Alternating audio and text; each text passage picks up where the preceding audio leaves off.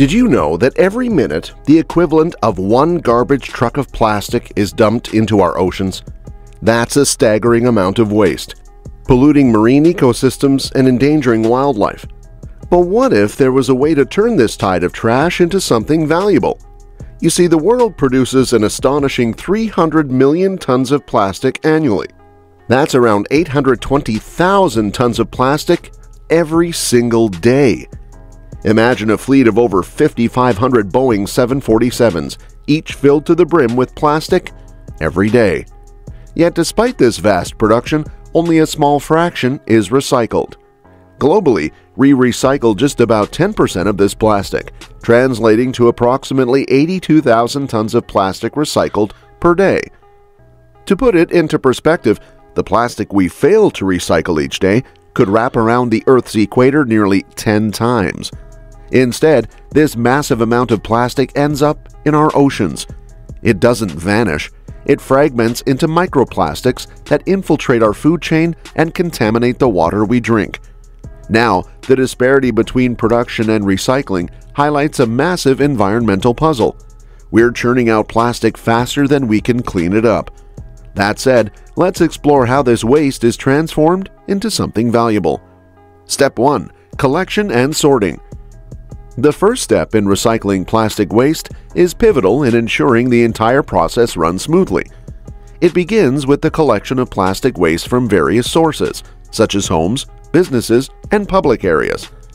This collection is typically managed by local municipalities or private waste management companies, which gather plastic waste through curbside recycling programs, drop-off centers, and specialized recycling bins placed in strategic locations. Once collected, the plastic waste is transported to recycling facilities, where the crucial process of sorting begins. Sorting is essential because different types of plastics have distinct properties and melting points, and mixing them can result in poor quality recycled products.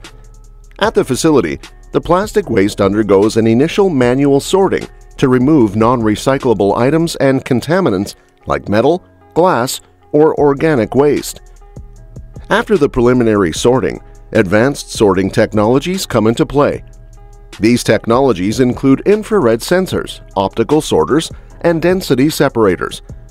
IR sensors can detect the chemical composition of plastics, while optical sorters use cameras and lights to differentiate between various types of plastic based on their color and shape.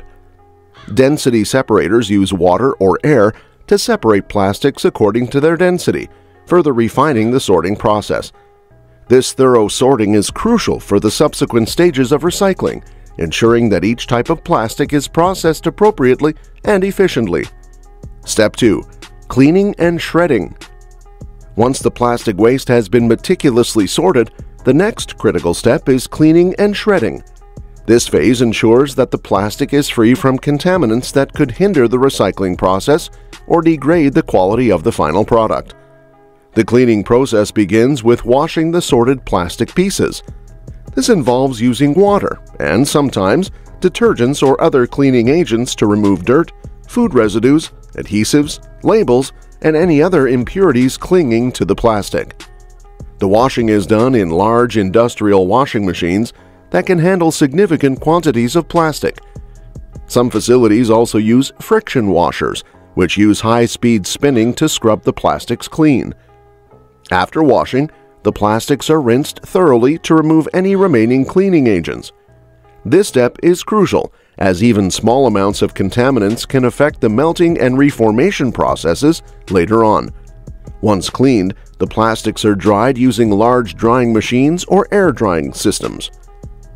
With the plastic now clean, it's time for shredding.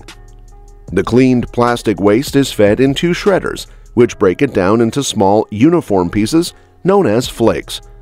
Shredding increases the surface area of the plastic, making it easier to handle and process in the next stages.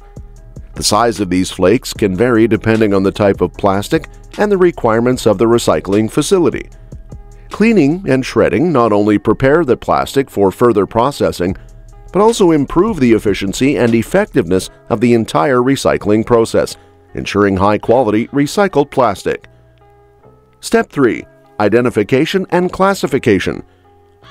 Plastics have unique chemical compositions, so this step is crucial because different types of plastics cannot be recycled together due to their varying melting points and chemical properties. Accurate identification and classification ensure that the recycling process produces high-quality materials. The shredded plastic flakes undergo a series of tests to determine their specific polymer types. One common method is infrared spectroscopy, which identifies plastics based on how they absorb light. Each type of plastic has a unique IR signature, allowing the system to categorize them accurately. For example, polyethylene terephthalate (PET), commonly used in beverage bottles, has a different IR signature compared to high-density polyethylene HDPE found in milk jugs. Another technique involves density separation, where plastic flakes are placed in a liquid with a specific density. Different plastics will either float or sink based on their density, helping to further sort them. Additionally, electrostatic separation can be used, where plastics are separated based on their electrical properties. Advanced recycling facilities also employ optical sorting technologies, which use cameras and sensors to distinguish plastics by color and type. This step ensures that only plastics of the same type and color are grouped together for further processing. Accurate identification and classification are critical because they prevent contamination of the recycling stream. Mixing different types of plastics can result in poor quality recycled products that are less useful and marketable. Step 4. Melting and extrusion. The classified plastic flakes are then transported to the next stage, melting and extrusion. In this step, the plastic flakes are subjected to high temperatures to melt them down into a viscous liquid. The specific temperature required depends on the type of plastic being processed. For example, PET melts at around 260 degrees Celsius or 500 degrees Fahrenheit, whereas HDPE melts at a lower temperature of about 130 degrees Celsius or 266 degrees Fahrenheit. Once the plastic is melted, it is extruded through a specialized mold to form long, continuous strands resembling spaghetti. This extrusion process helps to homogenize the plastic, ensuring a consistent texture and composition. The molten plastic is forced through a series of screens to remove any remaining impurities, further refining the material. This step not only prepares the plastic for its next form, but also allows for easy handling and transport. The strands are then cooled and solidified, ready for the next phase in the recycling process. Step 5. Pelletizing. After the plastic has been melted and extruded into long strands, the next step is pelletizing. The solidified strands are fed into a pelletizer, a machine equipped with rotating blades that chop them into small, uniform pieces known as pellets or nurdles. These pellets are typically a few millimeters in diameter, making them easy to handle, transport, and use in manufacturing. Pelletizing is a crucial step because it converts the plastic into a standardized form that can be easily measured, melted, and molded into new products. The uniform size and shape of the pellets ensure consistent melting and flow properties during the manufacturing process, leading to higher quality end products.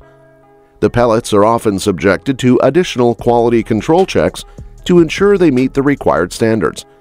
This may include tests for contamination, consistency in size and shape, and the absence of impurities. Once the pellets pass these quality checks, they are packaged and stored for transport to manufacturing facilities. Pelletizing not only enhances the efficiency of the recycling process, but also contributes to the sustainability of plastic production. By converting plastic waste into reusable pellets, the recycling process reduces the need for virgin plastic, conserves natural resources, and minimizes environmental impact. To further enhance the properties of the recycled plastic, the pellets undergo a process known as compounding. During this step, the plastic pellets are blended with various additives to improve their performance characteristics and meet specific application requirements. Additives can include stabilizers, which enhance the plastic's resistance to heat and light, colorants, which provide the desired color, and fillers, which improves strength and durability. The compounding process involves melting the plastic pellets and thoroughly mixing them with the additives in an extruder. The extruder heats the mixture and uses rotating screws to blend the materials uniformly. This process ensures that the additives are evenly distributed throughout the plastic, resulting in a homogeneous and high-quality product. The compounded plastic is then extruded into strands and pelletized once again, creating a final product that is ready for manufacturing. These compounded pellets have enhanced properties, making them suitable for a wide range of applications, from packaging materials to automotive parts and construction components. Compounding and additive mixing are essential steps that ensure recycled plastics can meet the stringent requirements of various industries. Step 6. Manufacturing new products. Finally, the prepared plastic pellets are ready to be transformed into new products. This step represents the culmination of the recycling process, where the plastic waste is given a new life. The recycled plastic pellets, now uniform in size and composition, are transported to various manufacturing facilities, where they will be used as raw materials. The first stage in this manufacturing process involves melting the pellets once again. They are heated in large industrial machines until they become molten plastic. This molten plastic is then injected into molds through a process called injection molding, or it is extruded into continuous shapes. Injection molding is commonly used to create items like bottles, containers, and various packaging materials. Extrusion, on the other hand, can be used to produce pipes, sheets, and other continuous profiles. In some cases, the molten plastic can also be blown into shapes, such as in the production of plastic bags and films. This process is known as blow molding. Additionally, 3D printing technology is increasingly using recycled plastic pellets to create intricate designs and prototypes. The applications of recycled plastic are vast.